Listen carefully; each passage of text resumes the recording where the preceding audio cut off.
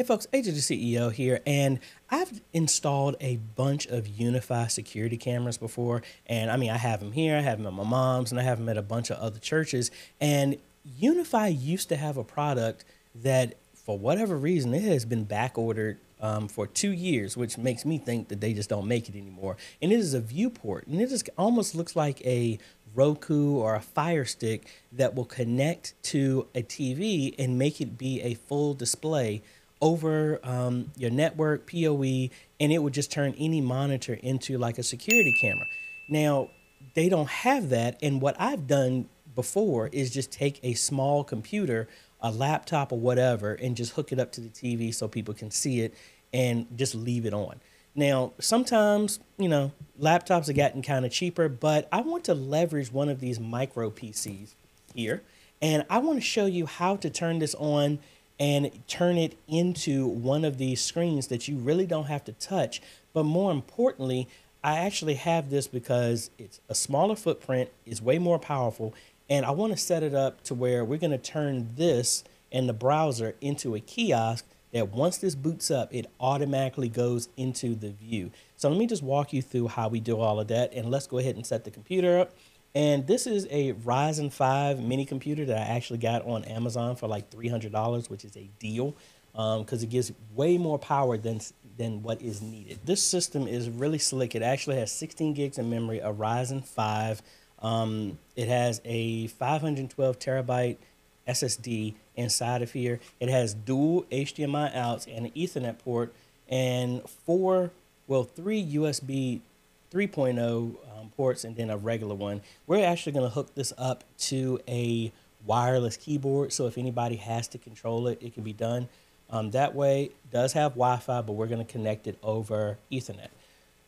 Windows 11 was already installed on it, so I didn't need to have to do any license keys or anything like that. So let me hook this up so we can actually see what the system does.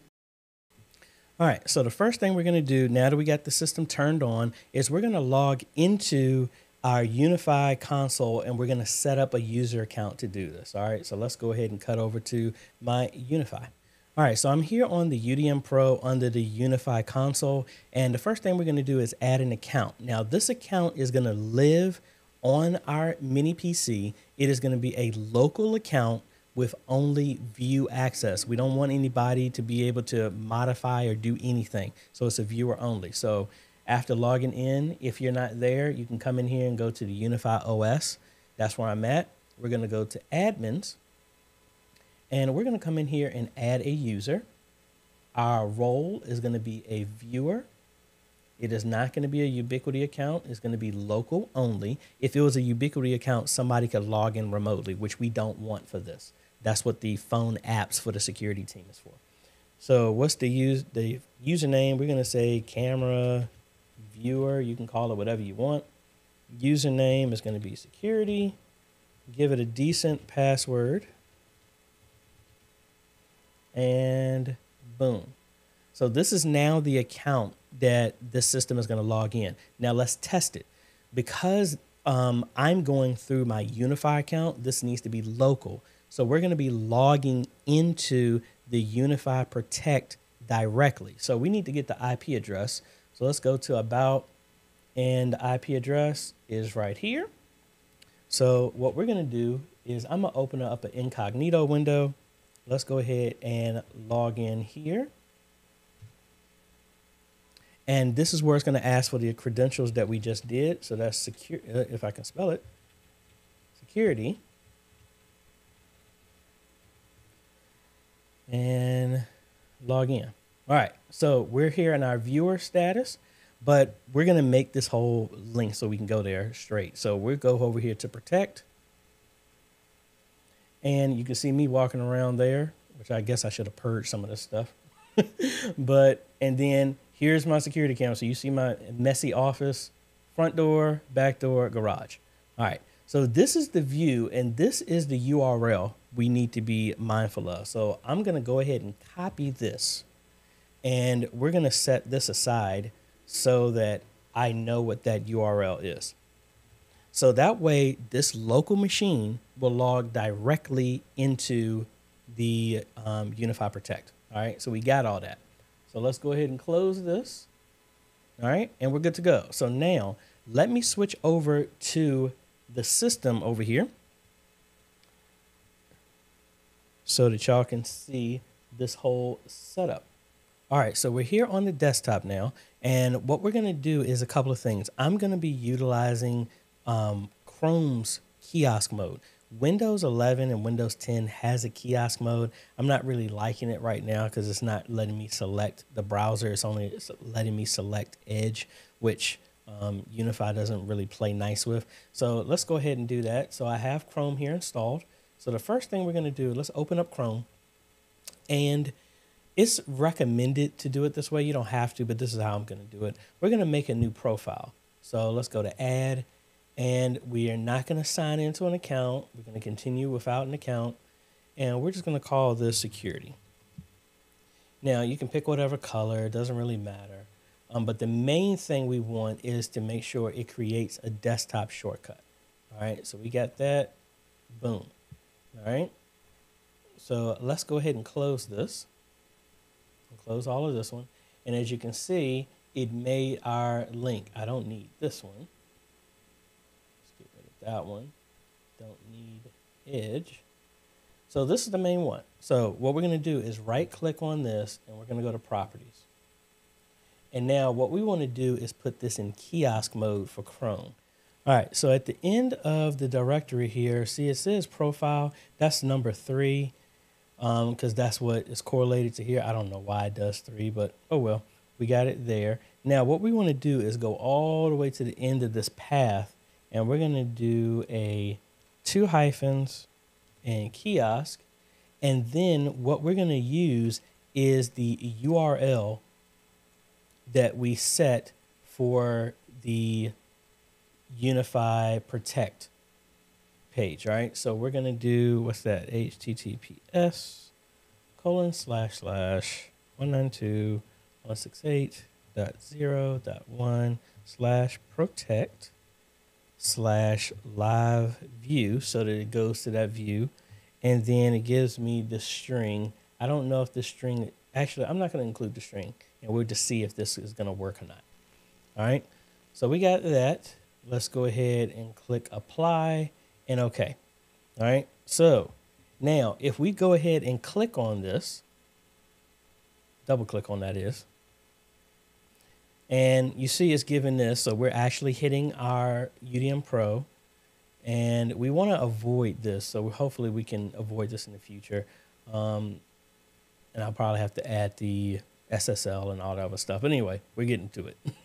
So let's go here to proceed. And boom, we're here at the login. Let's go ahead and put our password in. And did I spell it wrong? I think I did.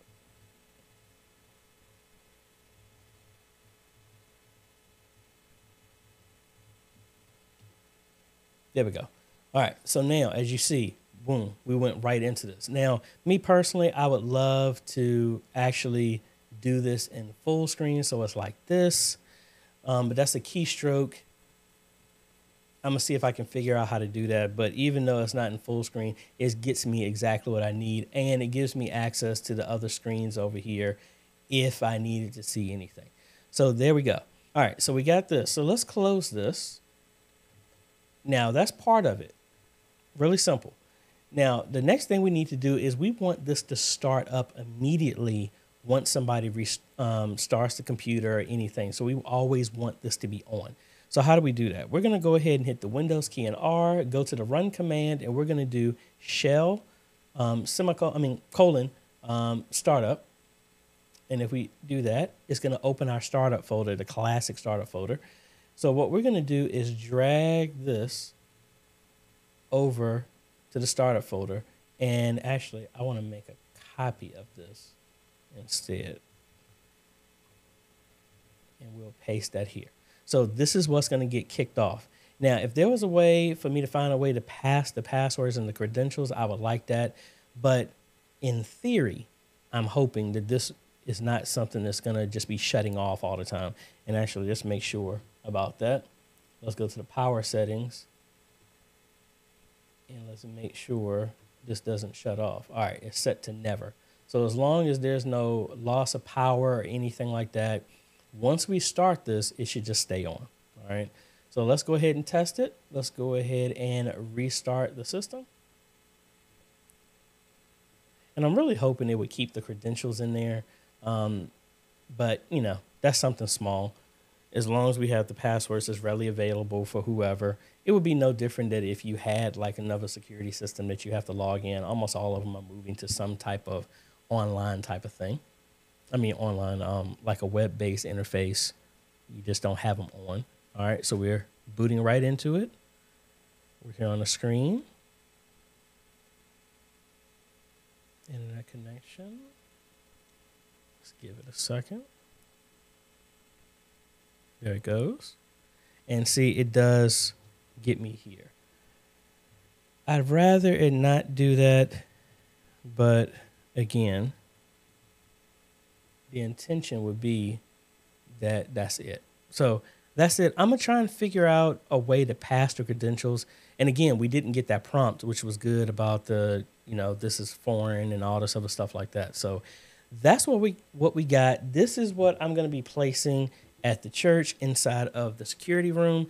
And again, the good thing is this computer is way more powerful than it needs to just run a web browser. So if it was ever needed to do anything else, we got enough horsepower behind it, a good processor, and with the GPU and everything like that, just running Chrome is not going to be a problem.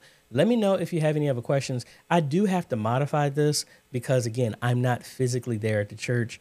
All of the credentials are set up the same way for this church. The only thing I really have to do is change the IP address because theirs is set to, it's going to be to the new NVR that I have. So that's what we're going to be doing. So I'm going to change that on site, but this is already set up. So link is down below to everything I use for this. I'll also include all of the stuff that I do for the NVR to Unifi, Ubiquity, Protect stuff. Really like it, been using it for years. And good thing about it is it doesn't cost anything monthly. So anyway, if you like this type of content, appreciate a like, consider subscribing, hit that bell. That way you get notified when we come out with other videos to help modernize your media ministry. Thanks for watching, folks. This is AJ. Catch you on the next video. Later.